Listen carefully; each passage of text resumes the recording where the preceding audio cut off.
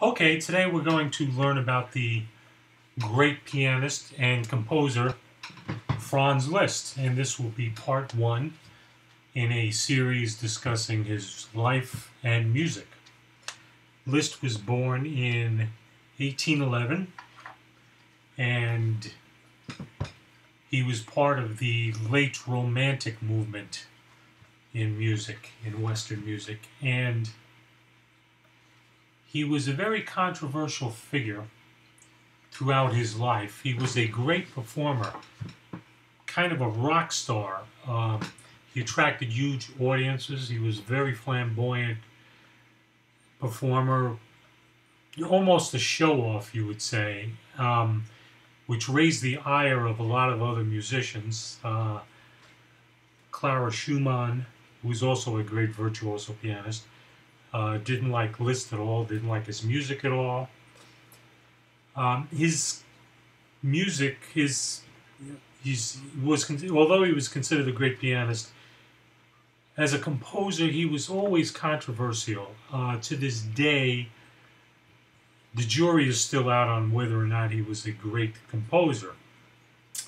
He was a great innovator as far as his keyboard compositions. He was a huge influence on most of the composers that came after him. Ravel, Bartók, many others used Liszt's innovations, were very influenced by his innovations, but he was not considered by many to be a great orchestrator or a great technician as far as composition went. Brahms, who was a great musical technician, one of the greatest that ever lived, hated Liszt's music and referred to it as swindle. Liszt was good friends with Wagner, who was also an innovator at the time, although Wagner was mainly an opera composer. And Brahms loved Wagner's music and often referred to himself as the greatest Wagnerian, but could never warm up to Liszt. Liszt was born in Hungary, and his father, Adam Liszt, always wanted to be either a musician or a priest,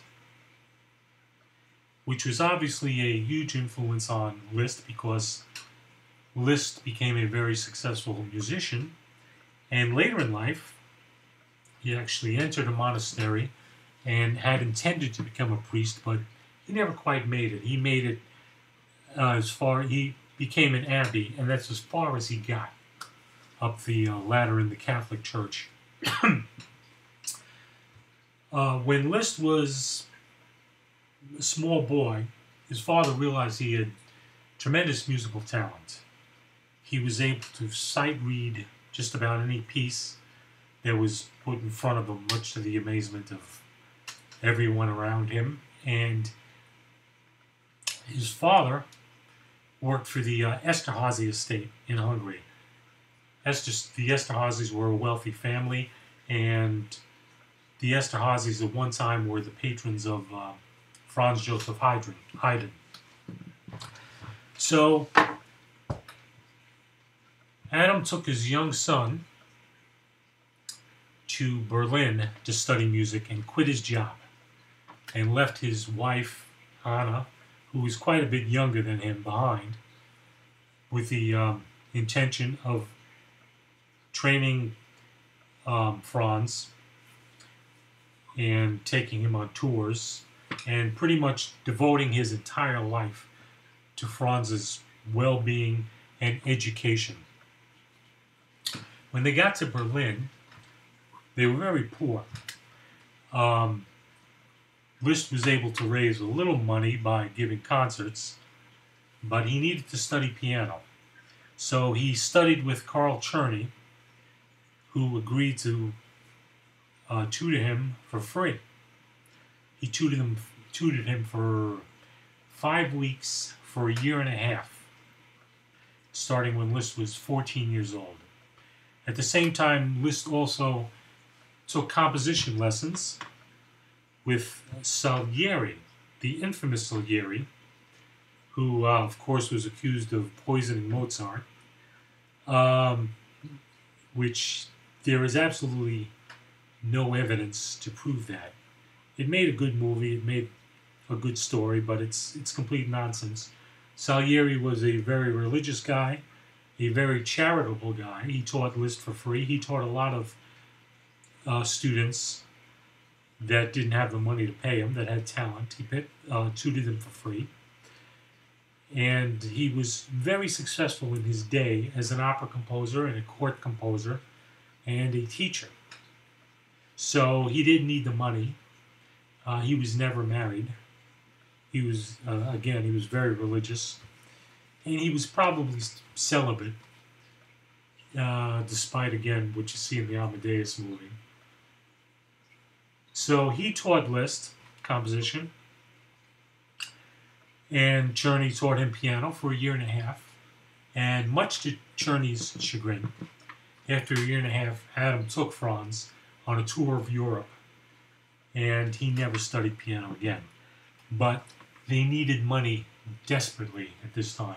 So they went on a tour, and they were able to raise some money, but unfortunately, sometime during this tour, Adam died, and Liszt was left alone at a young age to fend for himself. And he managed for a while by giving piano lessons and perhaps performing a little bit. But he was really in dire straits for quite a while. And he met a woman who was a bit older than him, Catherine de Gault, who was married, and she was also royalty. Now, de Gault fancied herself a writer, and basically she was a dilettante, very educated person, but Liszt lived with her for quite a few years. As a matter of fact, he had 3 children with Marie de Gault, his only 3 children, all out of wedlock. And he lived with her for several years, and to a large degree she oppressed him, probably because she was very jealous of his tremendous talent, and kind of kept him from touring and really developing as an artist. And this went on for several years until Liszt finally just broke away and went on an extensive tour of Europe, which lasted for a few years. And during this time, Liszt left his children in the care of his mother, who was living in Paris at this time, and accumulated a huge fortune because he commanded tremendous fees for his concerts. He was, again, like a rock star. People would come and see him in droves. And after 3.5 years of that, he got tired of performing in public. So when he was 35 years old, he performed his last concert and very dramatically closed the lid on the piano at the end of the concert. And that was the last time he played a public performance for money. He would play other times, but always for free, for charity events, that kind of thing. And the next phase of his life, he moved to Weimar, Germany, and lived at this big mansion. It was on top of a hill overlooking the town, which was called the Altamont. Now, he lived there for 15 years and he was appointed Kapellmeister of the Weimar Kapellmeister. Now, at that time, the position of Kapellmeister was not like it was in Bach's time. It wasn't a church musician. The Kapellmeister was the conductor of the local orchestra. And Liszt never got a fee for being Kapellmeister, even though he was supposed to. He never really cared about money his whole life. And at this point, after he had acquired a lot, he just started giving it away. Also, while he was there, he started teaching. He taught, over his lifetime, he taught over 400 students. They were all the greatest pianists in Europe at the time.